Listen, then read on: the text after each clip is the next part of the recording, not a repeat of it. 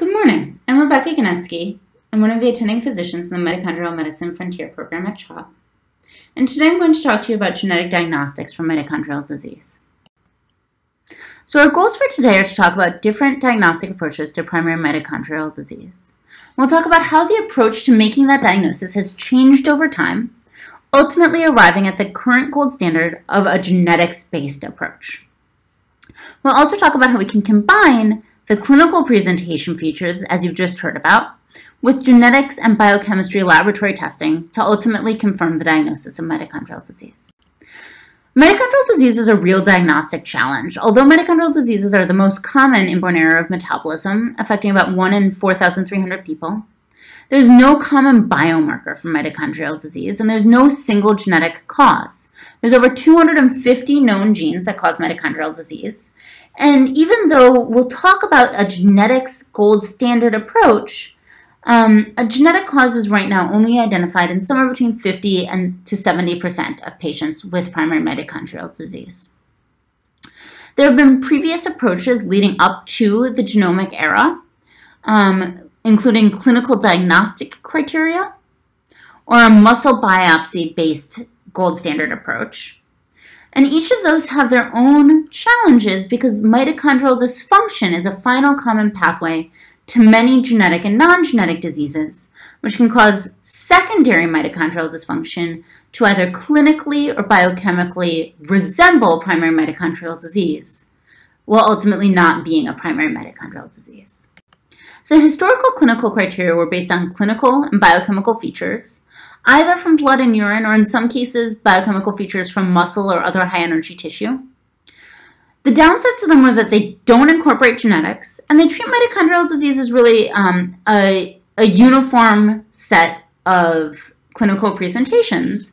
And so while in the modern era, thanks to genetic testing, we've identified mitochondrial diseases that may have very distinct clinical presentations, these are not incorporated into the historical clinical criteria. The historical clinical criteria that exist classify patients as either having definite mitochondrial disease, probable mitochondrial disease, possible mitochondrial disease, or unlikely mitochondrial disease. And those terms may also be challenging or difficult to understand for both clinicians and patients. So what laboratory approaches can we use to help improve the diagnosis of mitochondrial disease? The first approach that many people use is, in fact, metabolic testing of blood and urine. And this is neither sensitive nor specific for mitochondrial disease, but it can help increase your index of suspicion and help tell you whether or not you think someone has mitochondrial disease. And it can occasionally be phenotypically useful to subcategorize someone already into a type of mitochondrial disease.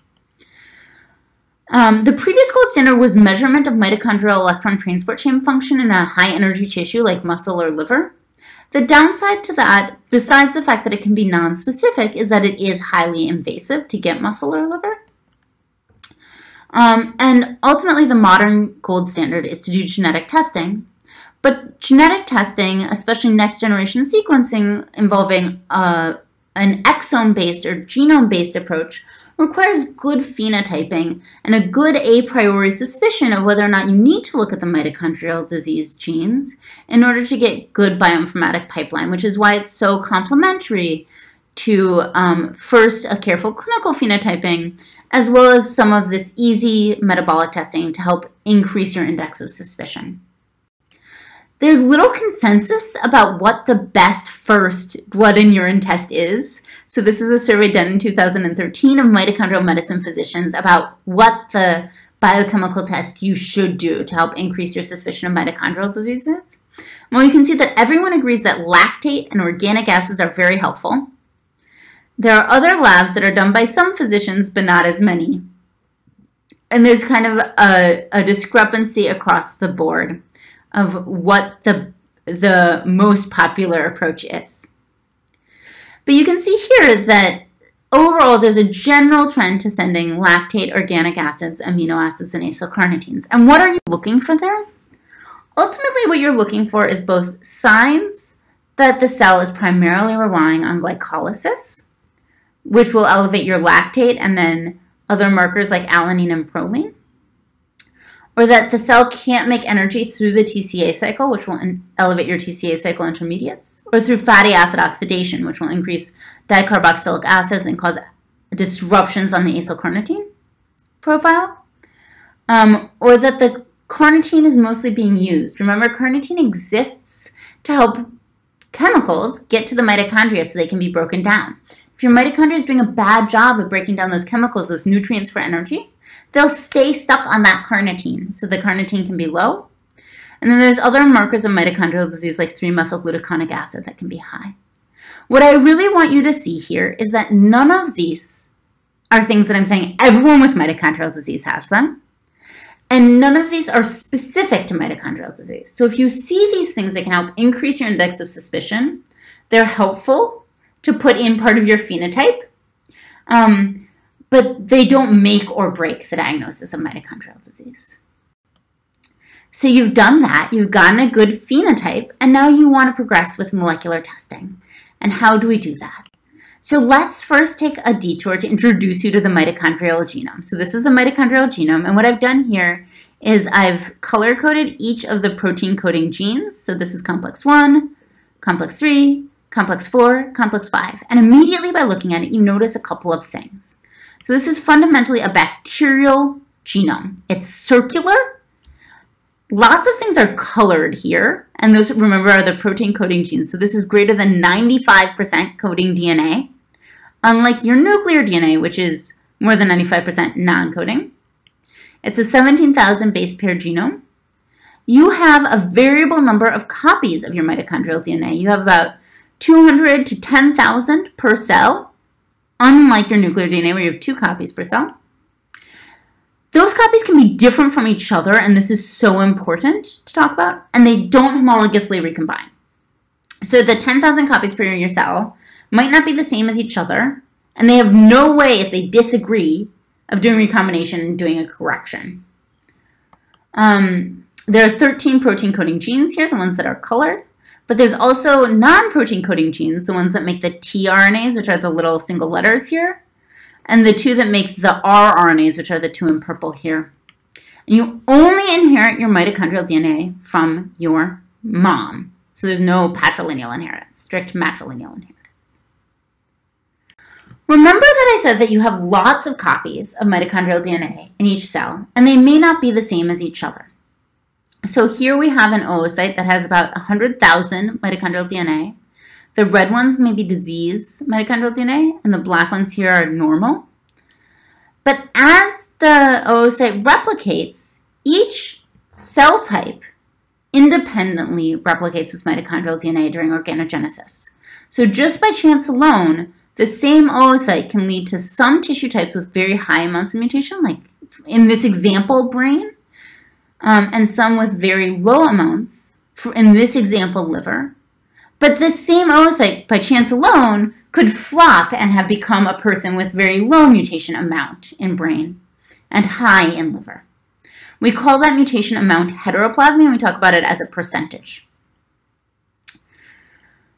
In the same family, you may also have different amounts of heteroplasmy even when you're starting off as that oocyte. And this happens because as the primordial germ cell matures into an oocyte, it goes through a bottleneck where it drops down to having only 50 copies of mitochondrial DNA before expanding back up to 100,000 copies. And like any other genetic bottleneck, that very much skews the proportion between normal and mutant mitochondrial DNA.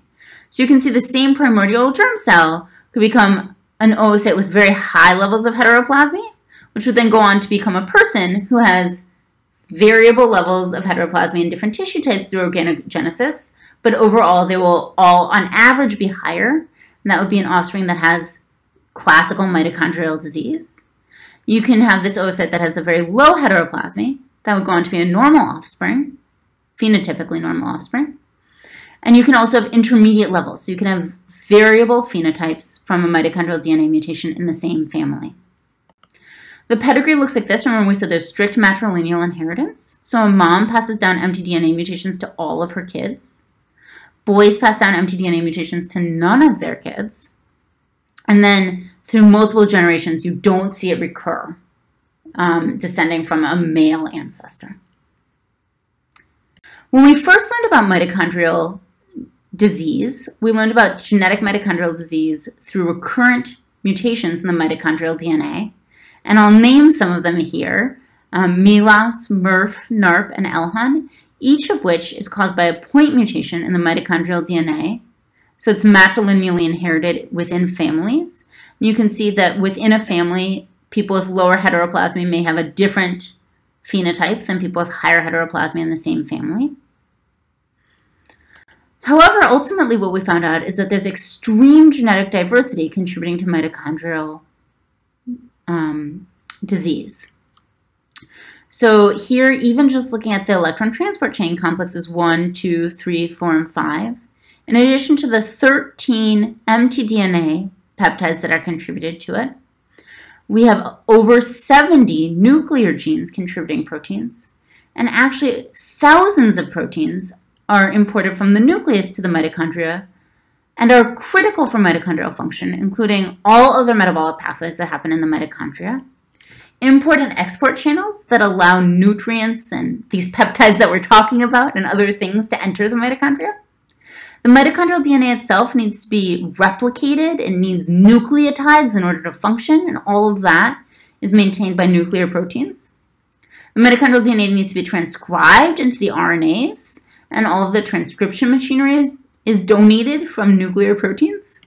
And then the 13 mRNAs ultimately need to be translated, and the ribosomal proteins for translation, the tRNA synthetases, and everything else that contributes to translation comes from nuclear encoded genes. So ultimately, most mitochondrial disease is not due to mutations in mitochondrial DNA, it's due to mutations in nuclear DNA. We know, as I said, of about 1,500 genes encoded by nuclear DNA that encode proteins that are ultimately transported to the mitochondria. Of these 1,500 genes, we know of a mitochondrial disease that's caused by mutations in 250 of them, which implies that we have hundreds more novel nuclear mitochondrial disorders to discover. The contribution of mtDNA and nuclear DNA to primary mitochondrial disease changes by patient population.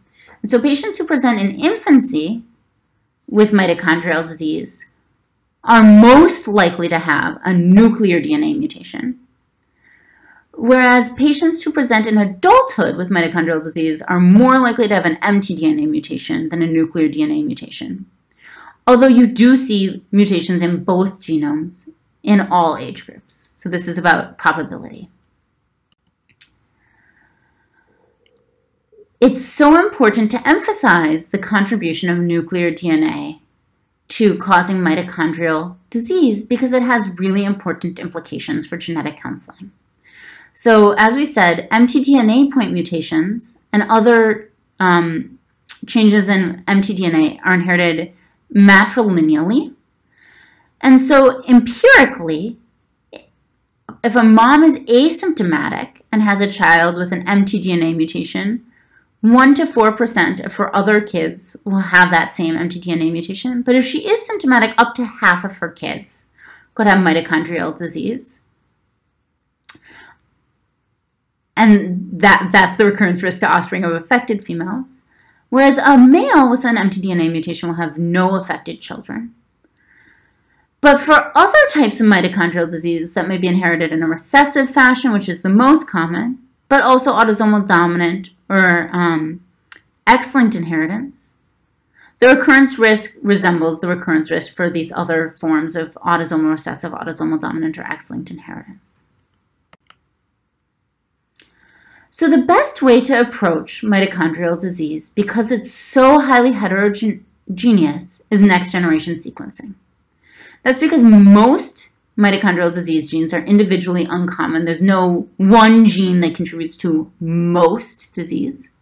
And although I showed you the recurrent point mutations is what we originally knew, it turns out that most mutations that we see now are private, meaning occurring only in one or a few families. As many as half of people with mitochondrial disease may have a novel gene. Remember we said there's somewhere between 1,000 and 1,500 proteins in the mitochondria, and we only have assigned genes to 250. So there's still about 1,000 where we don't truly know the phenotype, and yet we want to sequence them, and we want to discover the diseases associated with those genes.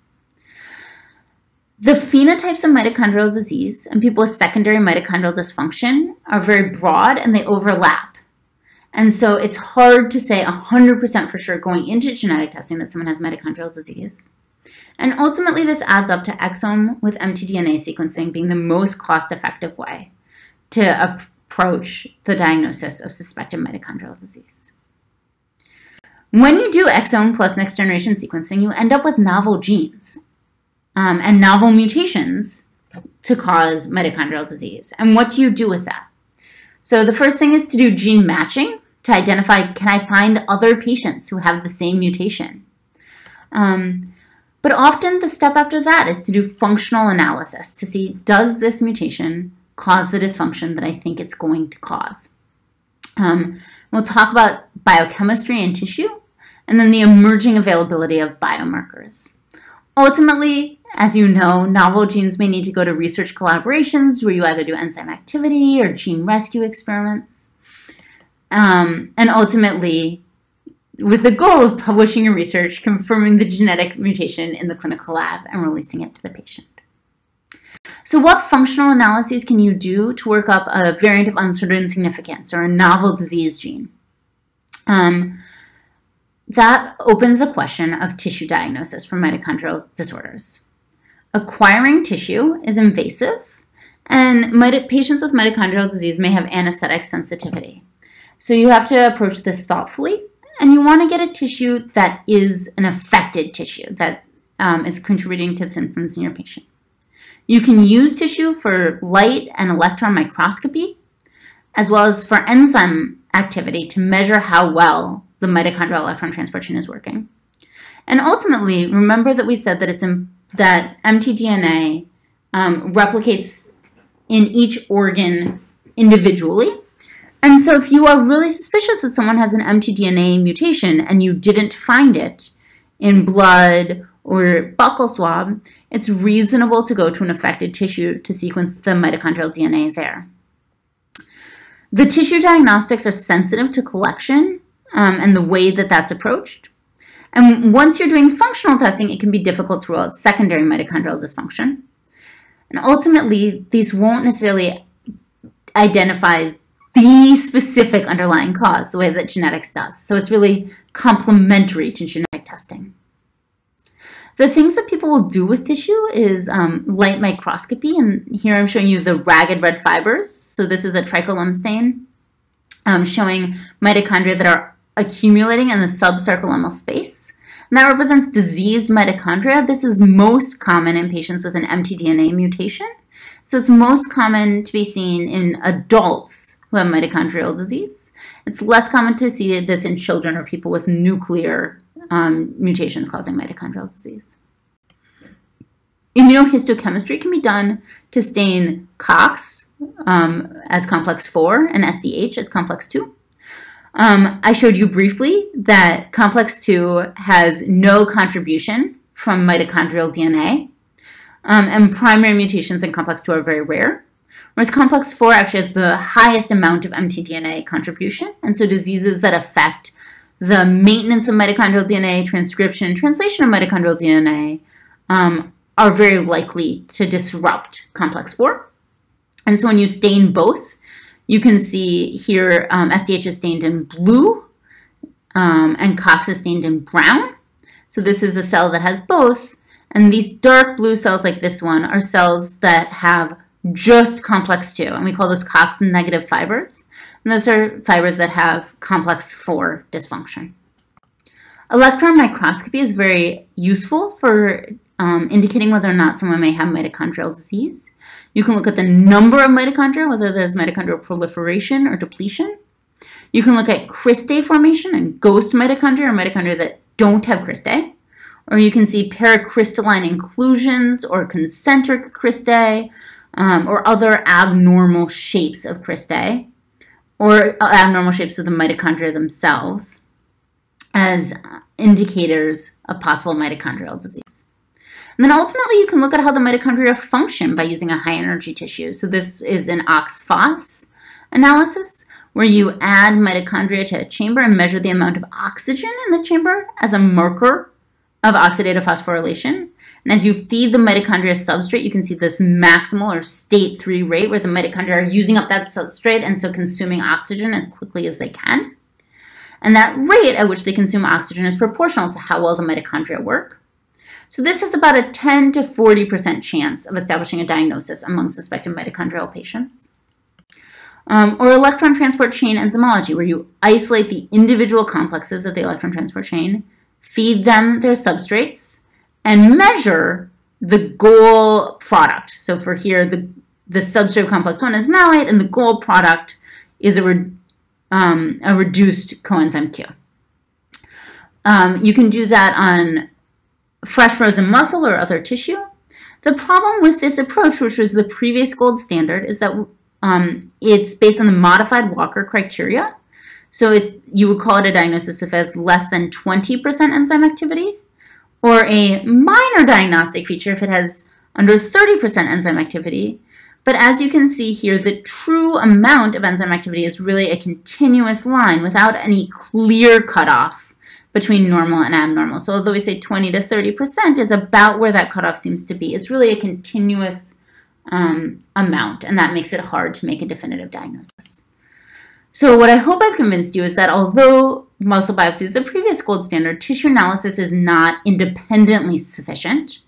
Because OX-phos abnormalities are heterogeneous, it's a biochemical clue to what's going on, but genetic etiology is still unknown. But this is very useful for addressing genetic variants of uncertain significance or novel genes, and so it's really complementary with genetic testing. There are emerging biochemical tests to both try to simultaneously reduce invasive testing and improve our diagnostic certainty. One of these is glutathione. So glutathione is the main antioxidant that we have in our body.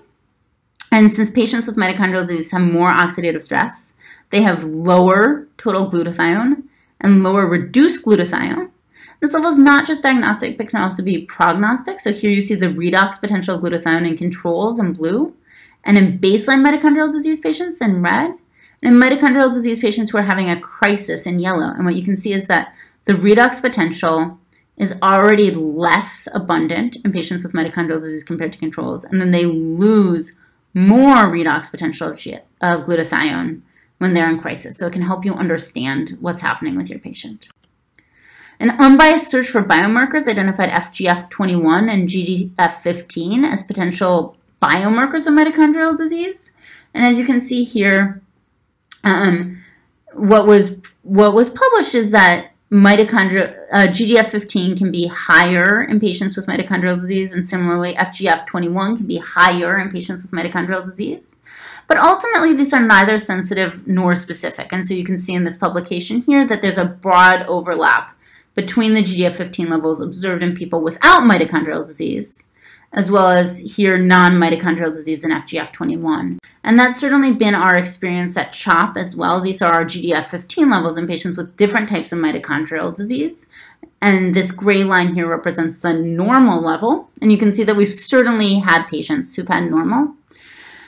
This is a receiver-operator characteristic curve. And what I'm trying to show you here is that GDF15 has about the same diagnostic potential as other biomarkers like the CK level or lactate, ultimately being able to correctly characterize somewhere around 2/3 of patients.